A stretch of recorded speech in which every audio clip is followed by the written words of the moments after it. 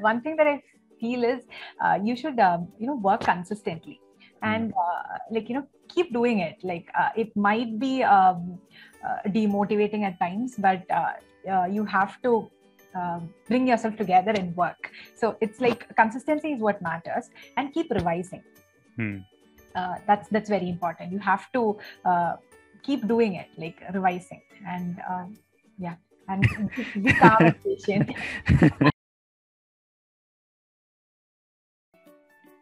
Hi everyone. So today I have Gopika, who cleared SEBI examination in the year 2020, and she has scored in paper 2 in phase 2. She scored 81. In paper 1, which is English, she scored a very respectable, decent 58, and in the interview she scored 9. So Gopika, first of all, congratulations to you. Thank you. A brief introduction about her, through which you will have a good idea about her background, is that she's a chartered accountant. Now you all must be thinking that she's a chartered accountant, so it's very easy for her to get through an exam like SEBI, but it's not, believe me, because CA is a completely descriptive examination with a very vast syllabus. But SEBI, on the other hand, wants you to compress everything and convert everything that you read and learn into objective format. So starting directly with the first question, given that you are a chartered accountant, was it as easy as people who are not, from the commerce background think it would be for CAs?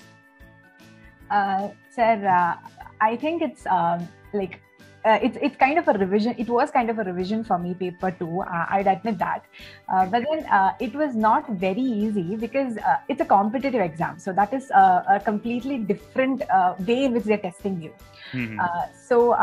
Especially with paper 1, that was not my area. So paper 1 was a challenge for me. So maybe for a non-commerce person, paper 1 would be his strength. But for me, paper 1 was a challenge. And even for paper 2, I had to know to what level I have to go. I cannot waste my time. So time is something that's very important in a competitive exam. So I should know where I have to stop. Anything I learn should not go too much. It shouldn't be like, I'm wasting time on unnecessary areas. So that in itself is a challenge. So these are the two things that that I had to keep in mind when I was going forward with studying. That's an interesting point, because every day, especially this year's batch of RBI, I see that a lot of students, when we started in May, a lot of students were almost doing PhD in the subjects that I was teaching. And now they're realizing, okay, maybe we were spending too much time on these subjects. So identifying the horizon of your studies, I think it's very important, especially because we are dealing with competitive examinations, right? Yes. So because you are a qualified CA, you would have got a job anywhere else. You must be working before this. So what is it that attracted you towards SEBI? Sir, SEBI is an organization that, we have been hearing about from 11th, when we do our commerce. And then, even after that, we keep hearing about this organization. And it's an organization with which we as chartered accountants, very closely have to work with. Especially in, when we do the audits of companies, we have to ensure compliance with SEBI Act. So it's an organization that we all view with a lot of respect. So when I saw this, when I came to know that SEBI is, recruiting, it didn't take me, much time to decide upon this. And I was working in a private company before, and it gave me a lot of exposure, and I could learn a lot of things. But then I thought, okay, I just wanted to do something for my country. So I thought, okay, being in an organization like this will help me. Do something for my country. That is honestly speaking, that was one thing that came to my mind. And I think I could relate, to this with my profession. It's closely aligned with my profession. That brings me to a very interesting question as to how important is a good purpose, when you're applying for such an examination, whether it's SEBI or RBI or anything else. Because majority of the times, to be very honest, I hear that students are applying for this not because they want to work for their country, not because they have a higher purpose, but because they want a job. but because they want security. Okay, so those kind of basic elements are still the determining points for applying in these examinations. So how important do you think is that small purpose that you had in your mind when you applied? Sir, I think see, it all matters, like, the security and everything. So but when you're working in an organization like this, it's a regulator. So it's actually a dream for everybody to work in a regulator, right? And you get to the kind of the horizon, the amount of knowledge that you're going to gain is definitely more than what you would gain in a private organization. Because when you work in a private organization, you are basically, your opportunities or the areas in which you work are mostly the same. Like, at least in the organization that I worked in, there is not much of a job rotation or anything, like, very monotonous. But when you work in an organization like this, I've heard that there, you frequently change your departments. You get to know about the different areas in which, you can. That's something that attracted me. Right. I think that makes a lot of sense. And for all the students who are thinking of writing it, please have a purpose before you decide to write such examinations. That is very important. Let me take you towards the weakness that I saw in your, and then we'll talk about the strength.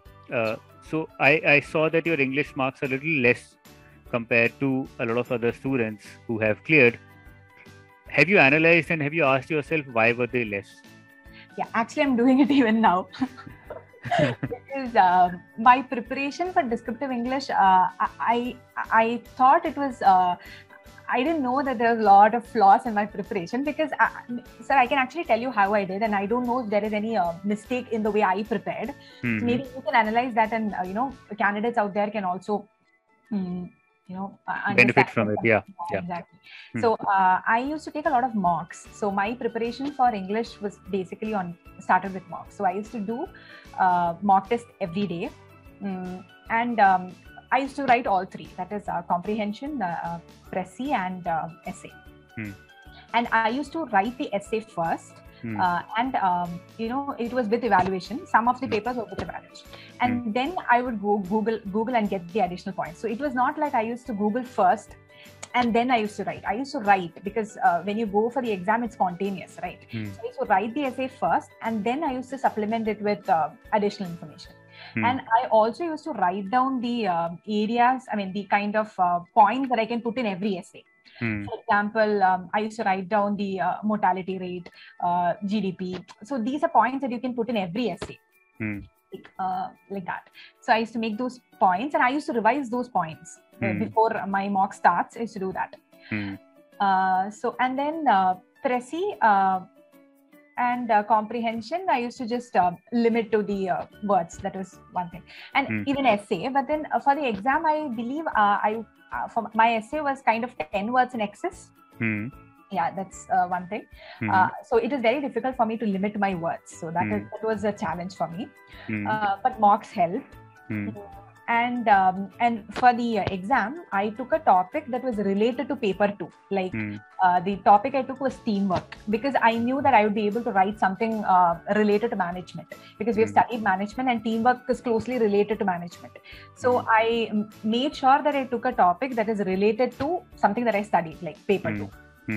So that's how I wrote my essay, but I don't know, something didn't work out. How many essays did you practice before the exam? You said that you used to write every day. Yeah. So I think I did it maybe 15 to 20 essays I would have written. Like 20 essays I would have written. 20 essays you wrote on your own, and then you prepared their answers as well. Yes. Okay. And then you got them evaluated, I think, from me also. I remember, Gopika, I don't know if I'm right or wrong. Yeah. So what was the feedback there when I checked your essays and when I provided you the answers and the marks?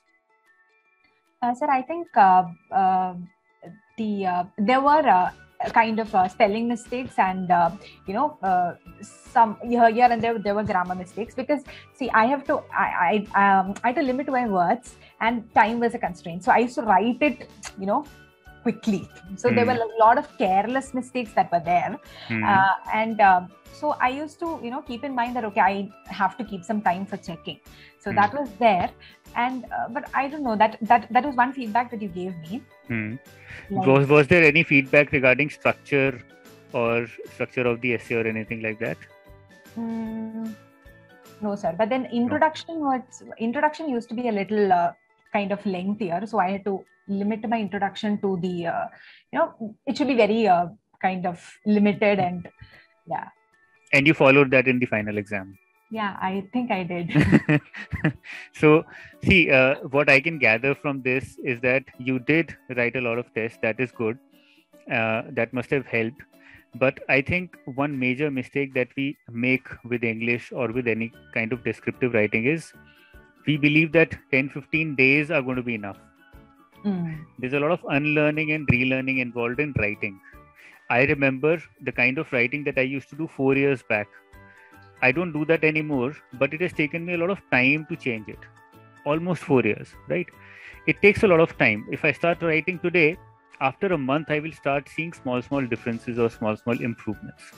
So it takes time. Therefore, your writing must have been fine. There would be no problem in it. But the small mistakes that you're making, for example, structure. As far as I remember, I don't remember it completely, but what I remember is structure might have been a problem, wherein if you're required to give, let's say, 50 words to one topic inside an essay, let's say 50 words to each topic, and then you have to write, let's say, 4 topics or 4 points. You end up spending, let's say, 100 words in first point and then only 20 words in second point. Yeah. Okay. So what that does is that puts the examiner off. He feels that you're not, before writing, you're not thinking. You're just writing whatever is coming to your mind. Okay. And as a checker, we are immediately able to identify that difference. Okay, she spent 100 words in first point, and then now she's just summarizing the second point. She's not explained it enough. So that might be one of the problems. Yeah. That often comes with students who are good at writing, but because they just want to go with the flow and they don't know how to stop themselves, they end up spending more time on one part of the essay and less time on the other. Okay, so that just disturbs the balance. And instead of getting, let's say, if the essay is 40 marks, instead of getting 70%, 28, he will end up giving you 55 or 60%. So you've immediately lost 4 marks, 6 marks. Yes. Okay? So that takes your, final score down by a big margin. So that might be one of the reasons. In fact, okay, so let's move forward. I think otherwise we'll end up spending a lot of time on this only. Let's now come directly to the sequence of studies that you followed and how did you prepare for all the 6 subjects one by one. So what kind of sequence did you follow and how did you prepare? Yeah. So the sequence that I followed, so basically I used to complete one subject and then move to the next. I used to I started my preparation with company law. So I used to watch your lectures and take down notes. So that was the first step. And then the lecture notes that I prepare, that is the base for me. And then I used to supplement it with a lot of mocks. I used to do a lot of mocks from multiple sources. So mock tests will help me understand what exactly are they testing. So I'll start with company law. So for company law, I used to watch your lectures and I took down the notes. But then when I went into the MCQs, I understood that there are some questions from the proviso. So it's not very common, but there are questions from proviso. So what I did is I used the ICSI's website and I used to read the BEAR Act. So they have these free BEAR Acts, the entire act you can read. So, and it's very difficult to go into every proviso and read, but then whatever provisos, I've seen questions, I make sure that I at least read those. So that was one thing for company law. And company law, all that you need is revision because sections, penalty, everything requires a lot of revision. So the content is very precise, very concise. You just have to revise it. And if you revise it, you're sure to get your marks. So that's why I started with company law so that I can revise it the maximum number of times. Then I took up costing because costing is light on theory and more to do with problems. Costing, again, I used to take down the notes. And for some chapters like standard costing or process costing, I used to watch quick videos on YouTube just to understand the way in which it flows. So just to supplement, and that also helped me. So that's how I did my costing. Then after costing, I took up economics, and economics comparatively is a subject that requires a little more time because it involves a lot of theories, and it's very important that you understand the theories properly. Like if it's Keynesian theory, you should know what it is, because when the questions come, it can be a little time consuming and a little difficult. So economics is one subject that I give a little more time. Yeah. And then I took up accounts because accounts is a lighter subject, because and accounts, I can tell you, is related to company law. See, for example, a buyback. So if you know the provision, then the accounting becomes easier. So you just have to link it with Companies Act when you study it. That's one thing. After accounts, I did finance. Finance is very heavy, so you need vision again. And after that, finally, I took up management. So this is the sequence in which I studied. And I think the basic point is keep writing notes. I mean, if you have that habit, it's always better to write notes, and so that you don't have to revisit the lectures again. That will help you save a lot of time. So go ahead and revise the notes over and over again. Yeah, so that's one thing that I followed. So you use the lectures as well as the PDFs and combine them together to make your own notes. Yeah, I used to watch the lectures. I used to take down the notes simultaneously. Then I used to just read the PDF quickly. And then if there are some additional points, I used to, take it down. Perfect. So how much time did it take for you to cover these 6 subjects? So I actually put 1 week for one subject, but for economics, maybe it would have been 1 week and 3 days more. Yeah. That's how so maybe around in 8 weeks I would have completed the syllabus. So what do you think, for a student who is not from commerce background, how much time, number one, is required, and number two, you've already mentioned notes, but I think a lot of students, including a lot of us, are very lazy, are too lazy nowadays to keep writing. We're so used to typing, or we're so used to not write, that we've forgotten how to write. So how did writing help you towards the end also? Yeah, so see, writing actually helps me because when I watch a YouTube video, I cannot simply watch a video, because then it tends to be very boring for me. Like, I need to do something simultaneously so that I am engaged. So that's why I started writing, so that I'll also have a goal. Okay, when sir is telling this, I have to write this down.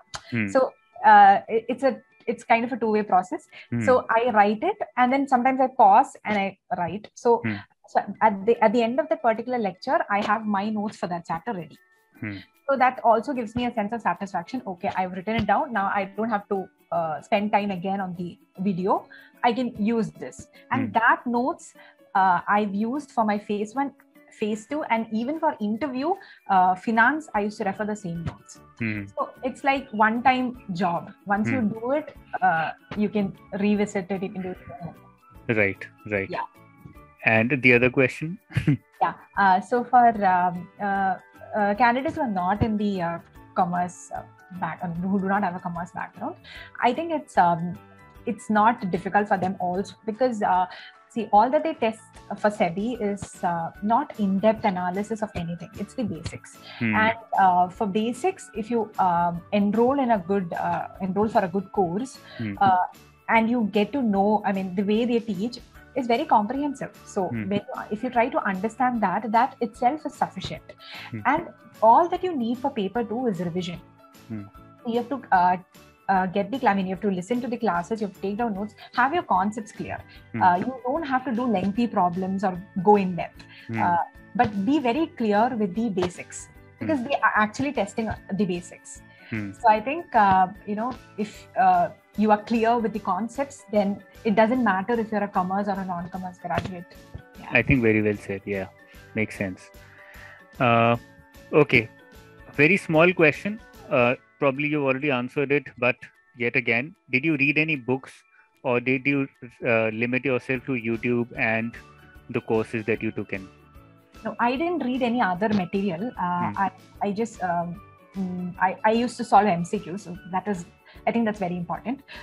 And I didn't read any other material, but towards the end, that is when I was preparing for interview, I went to ICAI's website.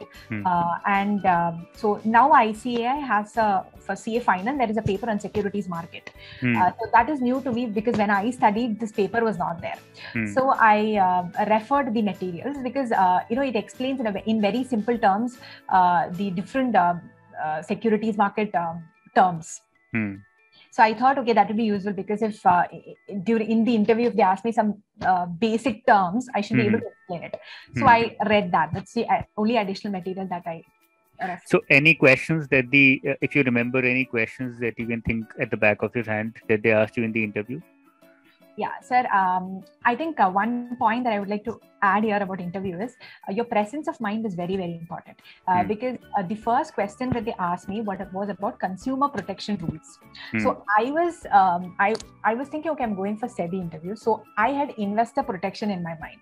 And the moment they asked me about consumer protection, I started explaining about investor protection. And it was after maybe 1 minute that I realized, okay, I'm talking about investor protection here. So that was the very first question. And, I was feeling like, oh my God, I messed it up. So it's very important to have presence of mind.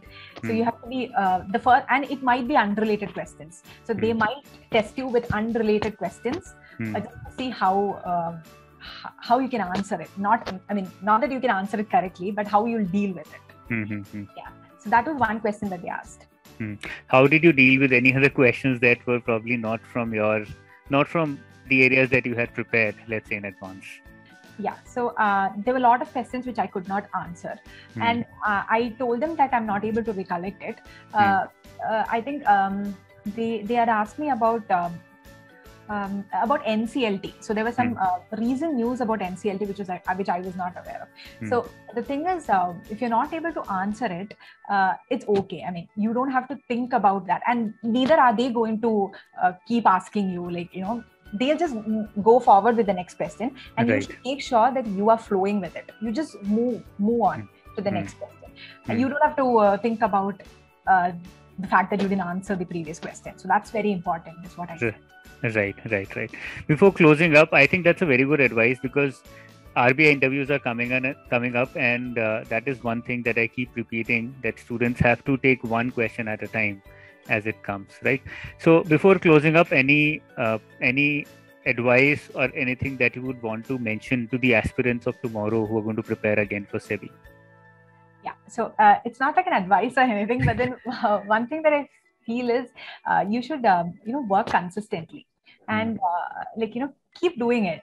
It might be demotivating at times, but you have to bring yourself together and work. So it's like consistency is what matters, and keep revising. That's very important. You have to keep doing it, revising, and and be calm and patient. Perfect. I think the simple things in life are the most important at times, and revision and consistency, these are the things that we often ignore, that we take for granted, and these are the small habits that decide whether we win or lose, whether we are successful, happy or not, right? Thank you so much, Gopika. I think the students must have gained a lot from this session. They would certainly have some new insights through your preparation, and they would have an better idea as to how to prepare and what not to do. Thanks a lot, Gopika. Thank you so much, sir, for having me here.